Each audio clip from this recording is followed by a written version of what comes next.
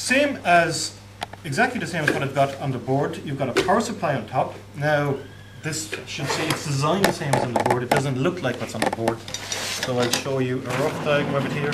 Hopefully, Andy, you can zoom in on this. Power supply on top. A resistor R1, a resistor R2. So here are my two resistors. One small guy there, one small guy there. I'm going to pretend that I know the resistance of one of them, this guy here, and I don't know the resistance of this. Right? In fact, I've measured this before, it's 82 ohms. So I know the resistance of that. Let's say I don't know the resistance of this guy here.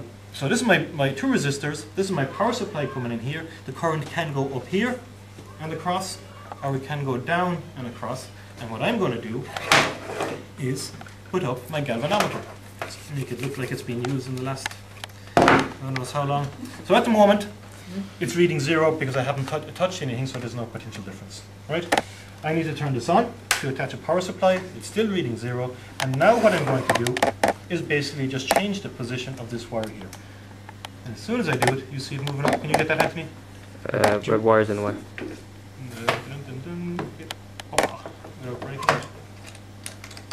It's basically on the far side. Say that again? It's basically on the far side, so it's greater than the scale. Yeah. Now as I start moving it back here, you can all get it?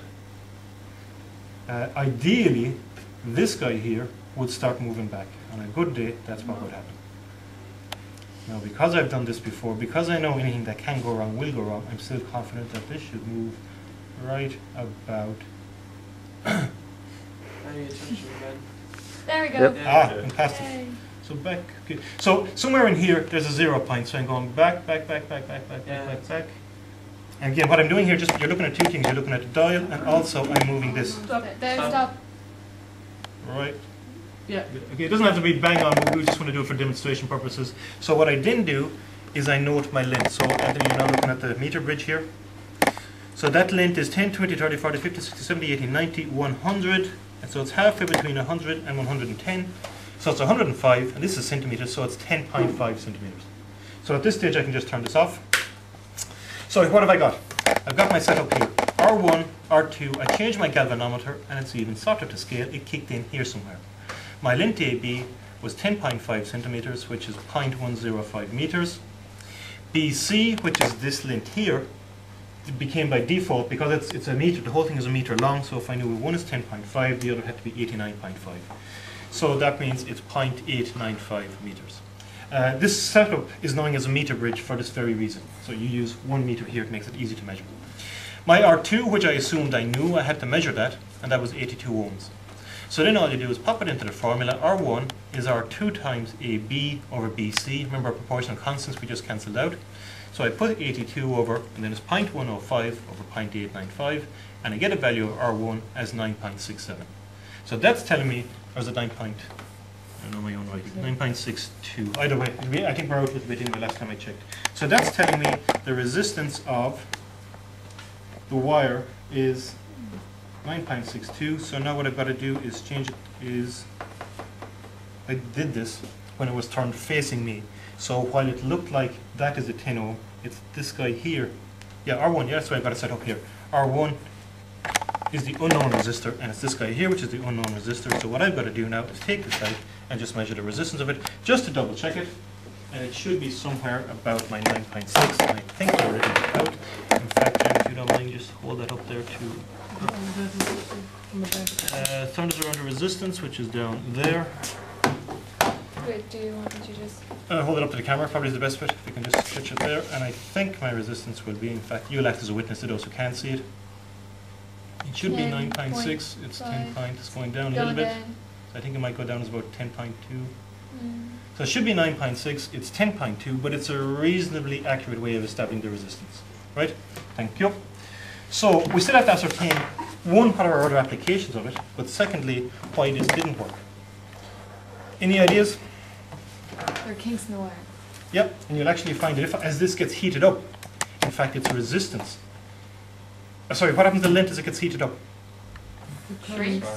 It expands. So what I thought was 10.5 here might actually be a little bit longer, and this no longer becomes a meter bridge. So you want to use it at the smallest possible voltage going in, so you've got the smallest possible current, and therefore the wire doesn't expand an awful lot.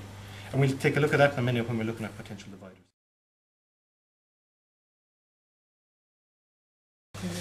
Okay, so for applications of this, this is used quite a lot where you want to regulate, Casper, temperature control. So if you've got a cooker or an oven, what happens here, you apply, and I've taken it all apart so it'll be hard to talk about it, but basically you have your little pointer here in the middle, your galvanometer, and you set it up such that it's rigged up at room temperature at 20 degrees. And you want the cooker, or might be the air conditioning in your house, to stay off if the temperature is between 18 degrees and 22 degrees. Because if it's exactly 20, it'll be going on and off all the time. So if it's between 18 and 22. Now you've got resistors here. If the temperature goes above 22 degrees, what will happen to this resistance? It's a normal resistor. What happens to the resistance of a normal resistor? Increases. If the heat goes up, Increases. temperature goes up, the resistance will therefore increase.